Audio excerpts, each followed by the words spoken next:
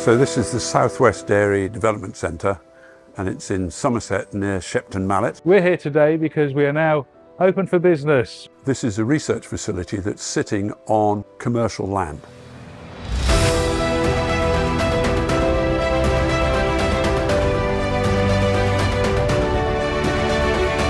Steamboat Farms runs this dairy unit on a day-to-day basis on their land. Agri-EPI has built the facility with funding from Innovate UK. We are Beard Hill Farm. We've got poultry here and obviously the Southwest Dairy Development Centre. The idea was mooted. We thought it was something we were quite keen to be involved in. Technology seems to be the way forward in our lives. This is a working farm. It has to work and earn its profit, where we can test and produce products and we can measure the inputs and outputs of the whole farming ecosystem and actually start to push the boundaries of what's possible in the dairy sector. So it makes it an absolute unique place in the country. So we take innovative ideas, we culture them in our university farms, we can then develop them into a product here before field testing them on our network of farms around the country. So one of the things we're most excited about here is to use robotic milking in conjunction with precision grazing.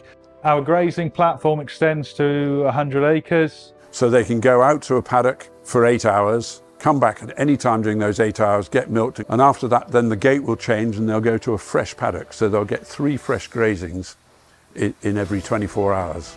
From that we can actually work out exactly what we're doing with the cow, but we can control the environment to give it the most stable and friendly environment for her to flourish in, whilst doing it in a sustainable manner. An important element of what we built here is that we've got a really good visitor space, which has got fabulous view into the building. Cows have arrived 15 days ago and are settling in really well, and everything is relaxed and calm with great cow comfort. The cows can go and get themselves milk when they want to. Foot baths to prevent foot disease, which automatically replenish themselves. We've got automated feeding coming out on the rail. You can see the feed delivery system delivering out fresh feed 15 times a day, not just fed once a day, allowing feed to spoil. The feed trough has a resin base to it, giving it a glass smooth finish. We're feeding grass silage, maize silage, a blend and minerals. We have a maternity unit, so each little stall has their own waterbed, giving great cow comfort. I think there's a lot of new technology is coming. It's already on or in the cows. So the cow has a collar with a transponder on the collar. There's also technology around the building monitoring the environment the cows are in. The building has been designed with a fabric roof, letting in great natural light. There's also no hot spots. A lot of the time we don't need any electric lights on at all. The curtain side walls are automatic as well, climate control. The data we're collecting here isn't just about the information that the normal farmer can get, but it's taking it to the next level. So we're combining sensors from several manufacturers to get a real output of exactly what's happening with the cow to the minutest detail. The data points being body temperature, activity, rumination, eating times, water intake times, volume of water intake. We know what time the cow was milked, what her conductivity of the milk was. The environment is clean with the robot Lely scrapers. We have methane detectors looking out across the grazing platform and also on our slurry store as well. It is about the total full circle of dairy farming.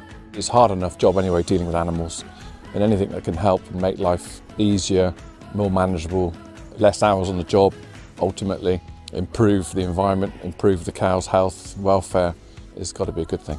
That's the key thing to all of this technology, is enabling earlier intervention, but also importantly, identifying when she's in heat.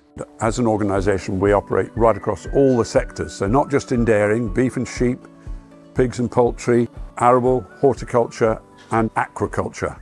We have a number of satellite farms and we're looking to widen that whole network. It's just so exciting to see it all come together and working so well, and I'd just really like to acknowledge the teamwork that's gone into achieving that. And our relationship with Agri-EPI is long and fruitful. You know, I've been involved with this from its original idea in my head. It's just massively satisfying to see the result, which is really happy cows being highly productive. I think looking forward, what it is now is really exciting. We're particularly interested in working with innovative companies that maybe not engaged with agriculture ever before, but they might have something that they think that could work. Please go to our website for more details.